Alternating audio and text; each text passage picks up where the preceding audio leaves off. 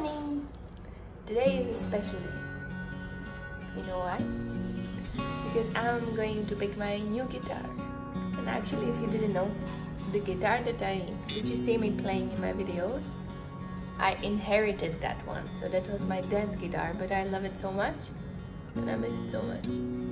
Yeah, I couldn't take it with me. So if you didn't know, I moved to Chennai and I couldn't take it with me on the plane because it was just way too expensive. So today is the day and I'm going to pick my very new guitar, and I'm not gonna lie, I'm a bit nervous. It's like picking a new child. Yeah.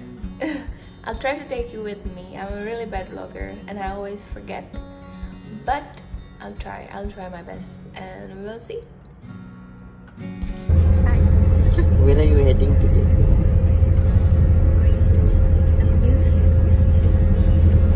Which one?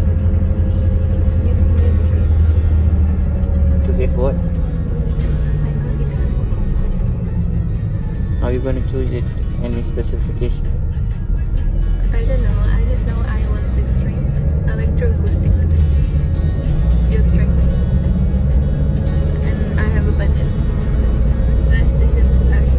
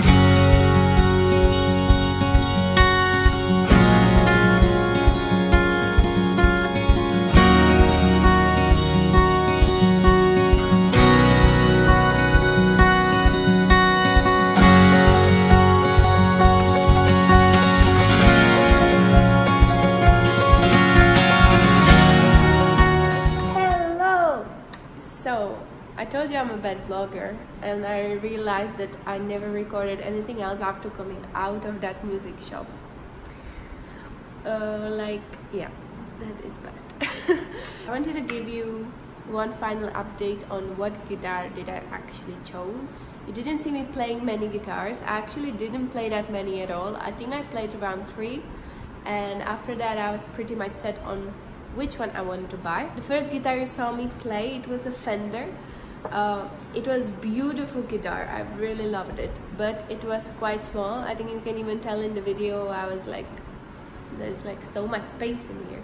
It was a beautiful guitar, but then he put this one in my hands and I was like, yeah, that's better like it. So I personally prefer when the body is bigger, and it kind of reminded me of my guitar that I have back at home as well. So this is Yamaha FGX 800C. It's beautiful. I love it so much. It's electroacoustic, so you got a tuner here. You can plug it in the amp, which I don't have currently. Batteries go in here, but you know, I'm not gonna do this like unpacking, tell you all about it, because to be honest, I'm not that good with guitars, which you might think, but no, I'm not. I learned by myself, so I'm still short on so many technical terms. I can tune it by my ear, everything. I can play most of the things I want to, but the technical part, just a side note, this is not what I want to talk about. When you ask me how I'm doing the strumming and everything on some of my songs, I find it hard to explain it to you because I just play the way I hear it, if that makes sense. So if you wanna hear it in its full beauty, you can check down the link below. And yeah, I think it's all. Oh, there is one more thing I actually want to show you. So Capo for me is like a must-have. I use it all the time, and I always used to have the steel ones. I'm sure you know what I'm talking about. But actually the guy in the music shop recommended this one to me. It's plastic. It has like a rubber lining in here, and I was skeptical at first. I was like, what is that? Just give me my steel one. And he said, no, let's just try this one. I have it for so many years, and it's amazing, and it is amazing. So sometimes with the steel ones, it can get a bit loose and you need to buy a new one. Obviously I'm playing only for 2 weeks, but it's very unlikely that this is gonna get loose. It's perfect. It takes bits of time to get used to it, you know, how to put it on and put it off quickly. But it is amazing. It is seriously amazing. I love it.